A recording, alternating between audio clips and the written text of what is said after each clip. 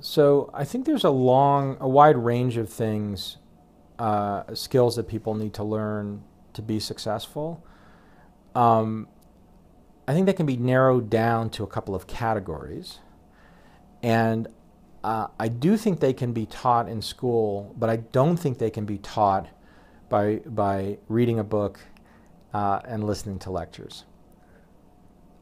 I think that it's a combination of doing what I would call classical and traditional learning combined with really deep immersive learning. So I'm a very, very big fan of this notion of immersive learning, immersive education.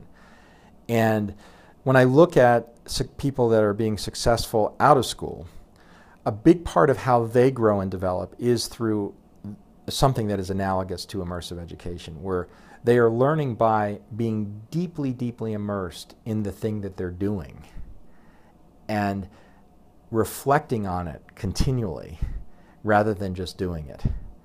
And so this idea that you're in school, and we can use entrepreneurship as an example because entrepreneurship's become very trendy, again, academically. Let's teach everybody how to be an entrepreneur.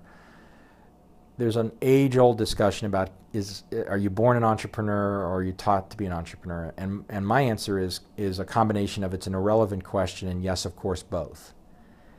And you're not taught how to be an entrepreneur by sitting and listening to people lecture about how to be an entrepreneur.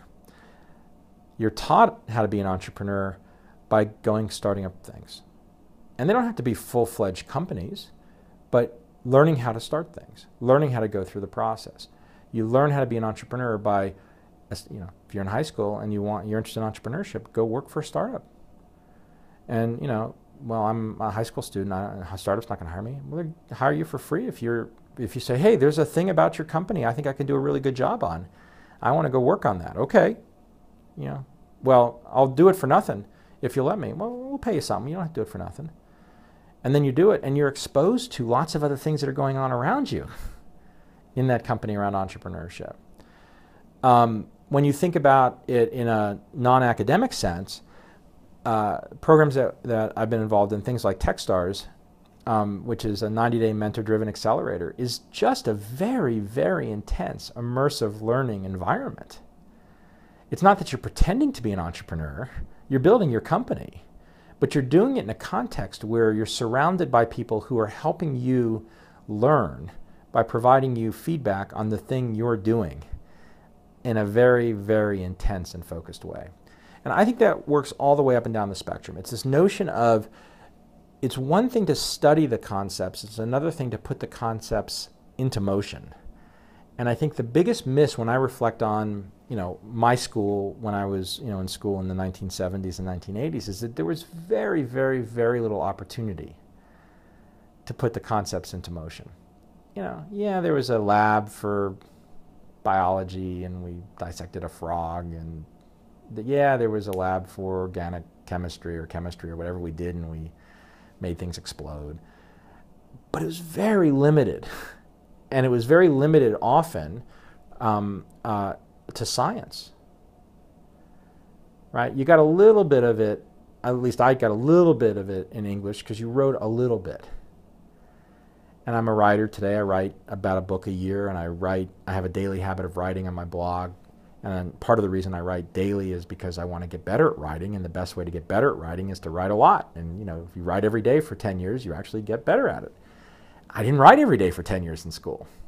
And so even when I got to college, in high school, even when I got to college, I was a better writer than most of the people around because I liked to write and I wrote more. But I still was a crappy writer because I hadn't done it very much. You think about computer science education.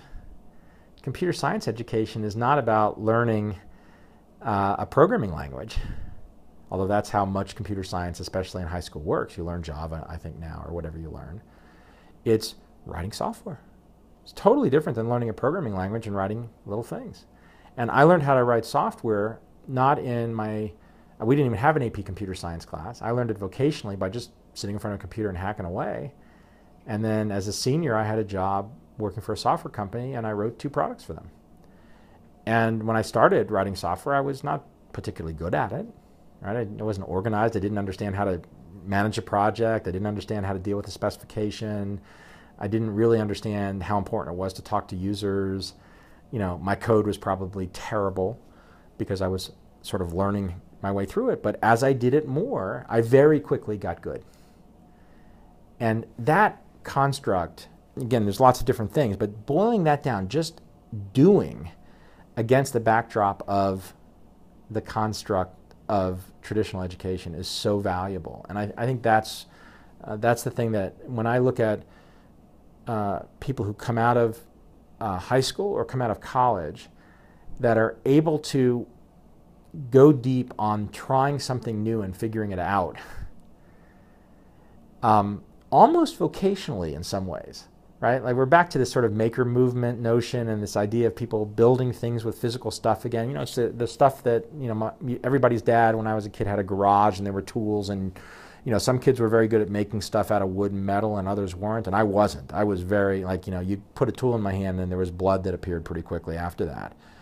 So the mechanical stuff I wasn't very good at, but the concepts around it I was quite good at understanding. And that's why I was much more interested in writing software, is because my hands wouldn't bleed when I wrote software.